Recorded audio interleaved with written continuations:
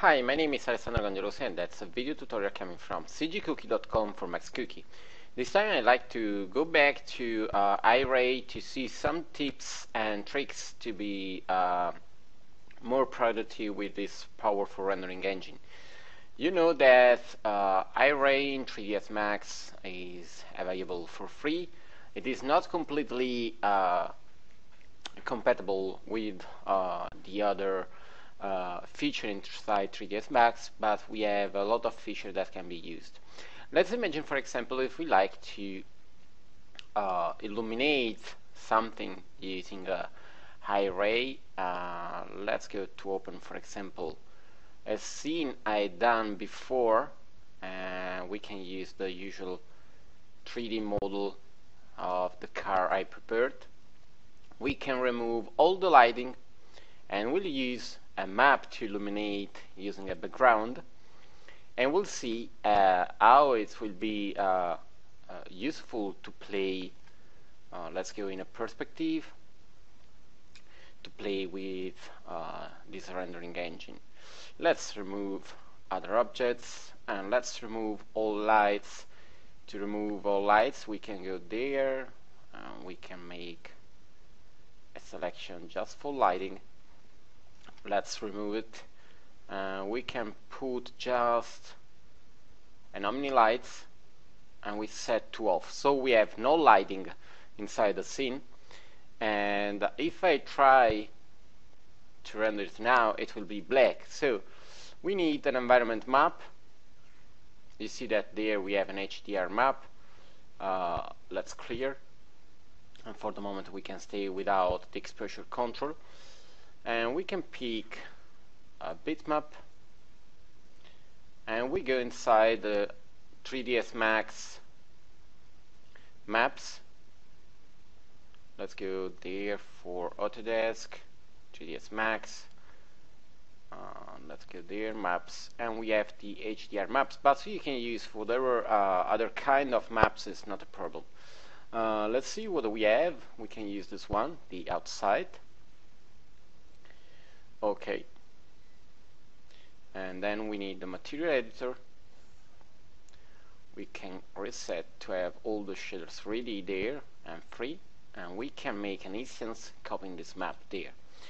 So we have to say to use a spherical environment, and now we can try to render.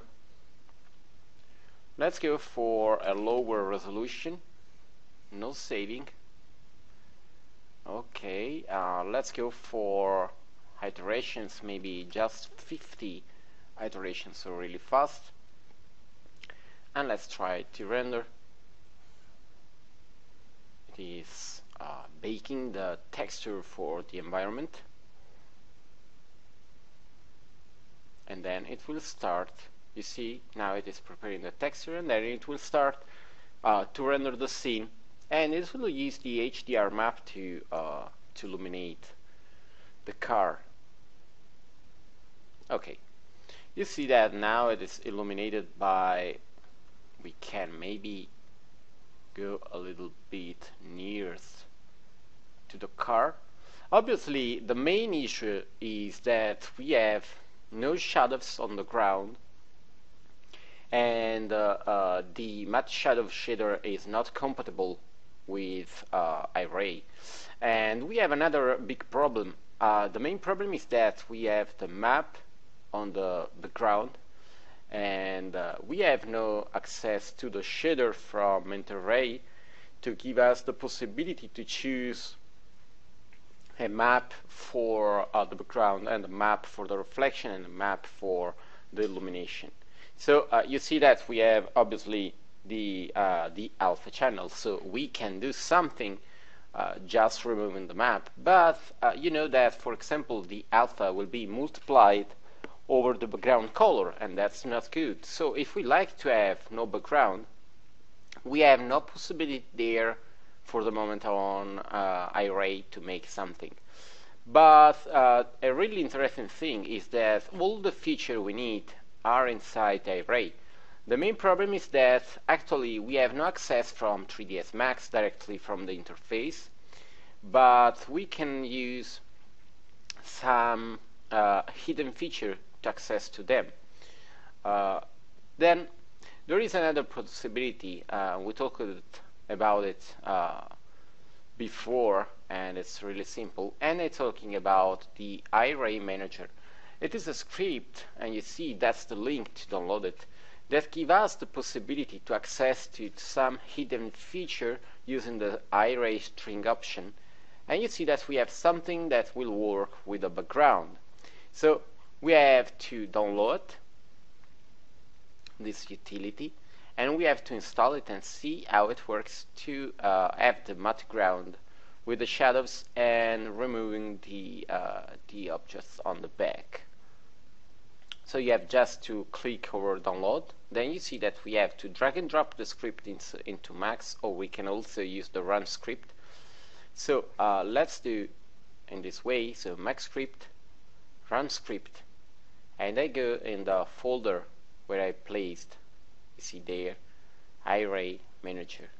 Okay, then let's say what we have to do. We have to go inside the customize menu, customize user interface. So customize user interface. Okay, we have it. Then it is asking to select the toolbar tab and select. You can do it via fixed tutorial category. So there. But if we don't like to have it inside the toolbar, we can drag and drop it over there, and you see now we have access to all the options. You know that we talked before about how it works, and you know that we have the possibility to access to the resource, so we can decide to use the CPU or TPU. And you see that we can decide also how many GPU we can use. And you see that we can render from there, or we can render also from the iRay manager, because we have there the render button. So if we use the iRay manager, we are just setting some string option to have access to more feature. So let's wait for the baking, and we'll see how it works.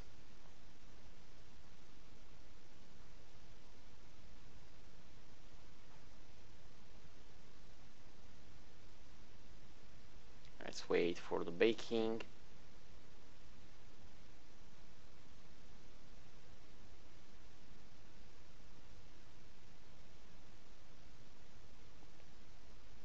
Okay, you see that everything works as before. Let's cancel, and you see that actually it is using the use map there, you see. So what we can do is a really simple thing, and I mean we can go there and set this option. You see that we have color override. Sorry. So that's an override to say which color we like to use as background, and still use the map to make the illumination. Let's say that we like to use the black. Now we can set render. Then we have to wait for the normal operation we have to prepare the render.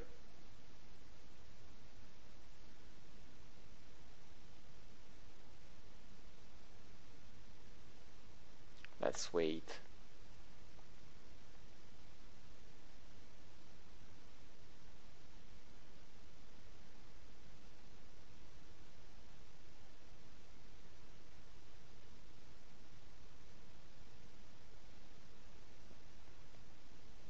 You see that it is still preparing.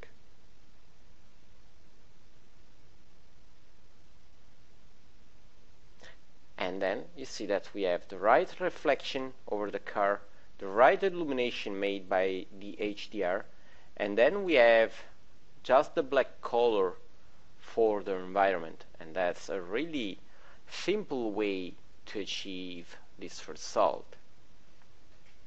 Another interesting thing we can have is the shadows, because you know that we have no access to the matte shadows. So you see that there we have the ground, matte ground, and we have the possibility to move the zeta ground, you see that we have something inside the scene just to have a feedback, and let's say that 0 will be perfect. Okay, something like that. And you see that we have then the reflection and the shadows. Let's see the shadows that are the best thing we can use.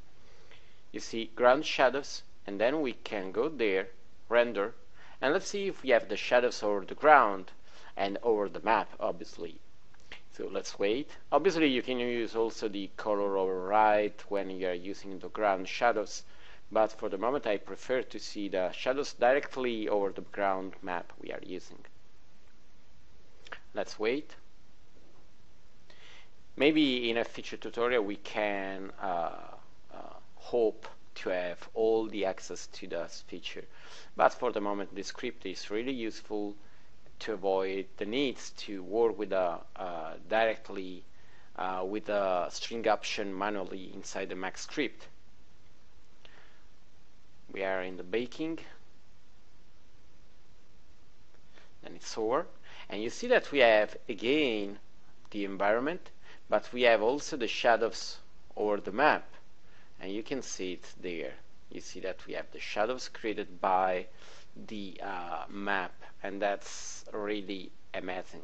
So that's the simplest way to work to switch the background, the reflection map, the illumination map, and also to work with the matte shadows and matte reflection. So it was just a tip to see how to work with iRay to obtain some stuff that can be really simple to be done using Mentor-Ray. And I can say that for the moment that's all, and I hope to see you back on Max Cookie to check for new tutorial coming from cgcookie.com. Bye.